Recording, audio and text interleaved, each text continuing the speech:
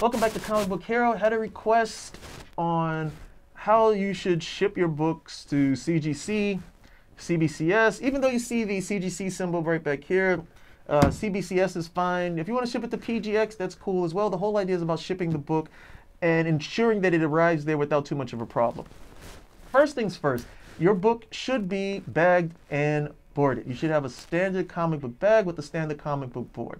Now, in your shipping, you always want to ship priority mail. Most people are going to have quicker access to the post office than UPS, even though they may feel that one is better than the other. If you're using the post office, you want to ship priority mail. Why? Priority mail is 2-3 days max with the post office. The less time that your book has to be spent being handled by someone, the less chance it will have of being damaged. Even if that's the case that you use priority mail, you want to insure the book for the value that you believe it's worth. Now, don't try to commit any fraud, people, but the whole idea is that, look, if you believe that book is worth $50, if you believe that book is going to be worth a certain amount of money once graded, you think you have a really high quality book, insure your book for that amount. So if anything happens, if there's any damage, and the post office will pay that out, so make certain that happens. You also want to ship your book in what's called a comic book mailer.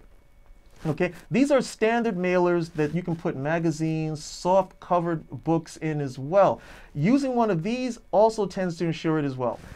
A whole bunch of bubble wrap and everything of that nature people like to use doesn't really matter when it comes to a book. A book isn't fragile in that particular nature.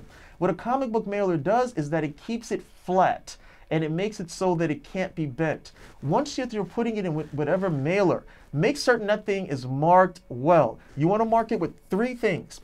Mark it fragile, mark it handle with care, and please mark do not bend.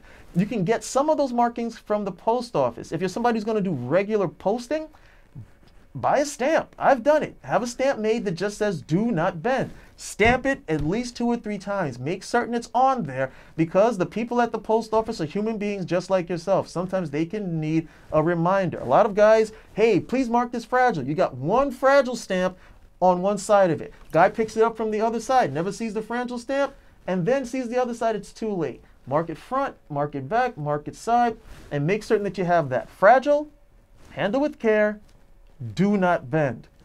And God willing, your book gets there without any particular issue.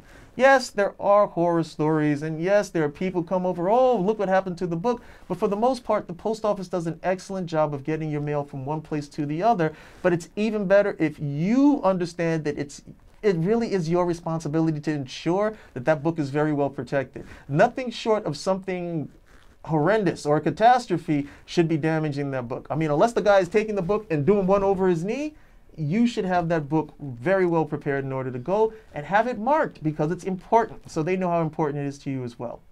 All right, hope that answers everybody's question. I'll see you next time.